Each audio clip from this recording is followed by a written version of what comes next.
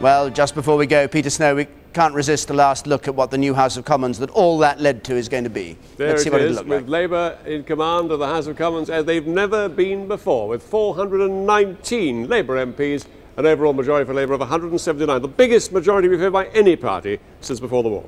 And Hugh Edwards, briefly, at number 10 Downing Street. Hugh? 30 seconds. David, we have half the Cabinet. John Prescott, Deputy Prime Minister, Environment, Transport and Regions, his brief. Gordon Brown will be the Chancellor. Robin Cook will be Foreign Secretary. Derry Irvine will be Lord Chancellor.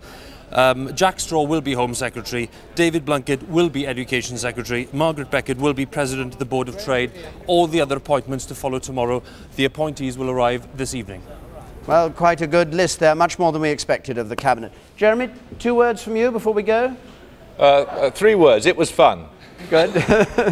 And it certainly was. It certainly was fun. It was also perhaps one of the most dramatic nights, for many people, the most dramatic night in British politics they've seen. It was like 1945 when Labour swept in, like 1979 when the Tories swept in, and this time by a vast majority, Labour has swept into power, completely changing the face of British politics, and for many millions of people, the first time they won't have lived under a Conservative government. Well, we'll be reporting what the new government does, of course. In the meantime, from all of us here, everybody in the election studio, good afternoon.